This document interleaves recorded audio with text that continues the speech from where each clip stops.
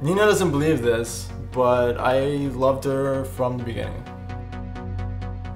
There was something different about her, and I wouldn't let her walk out of my life. It was one of those things that I knew that she'd be the person I wanted for the rest of my life. I know. Breathing? Good. We're good. I know, it's like tissues. And I had, not through words, but through actions, I knew I was the person for her. There's no such thing as perfection, and Nina's perfect for me. You know, I couldn't ask for anything better.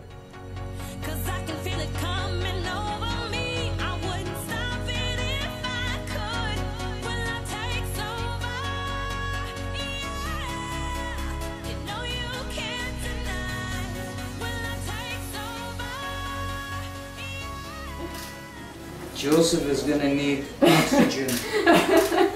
It was when we first met, when I saw him, I just had this feeling like this is the guy, and I couldn't leave this place without talking to him. I just knew.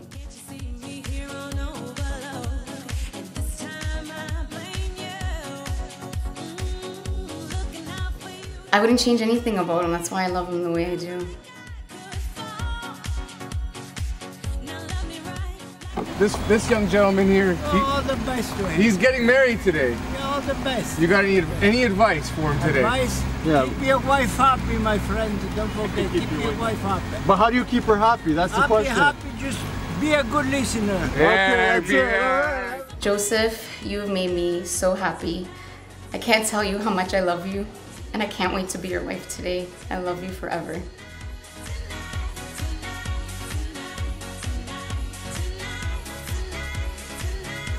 I can't wait to see him at the church and just see him looking at me down the aisle, and for us to just walk into that place as husband and wife. I just can't wait.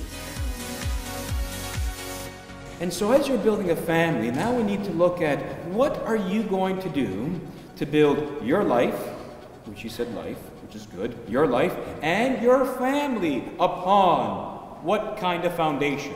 If the foundation is going to be weak, then the building shall be weak. If the foundation is strong, then the building will be strong.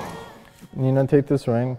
As a sign of my love and fidelity. In the name of the Father, And of the Son. and of the Holy Spirit. Ladies and gentlemen, let us now welcome our newlywed couple, Mr. and Mrs. Joseph and Nina Mora.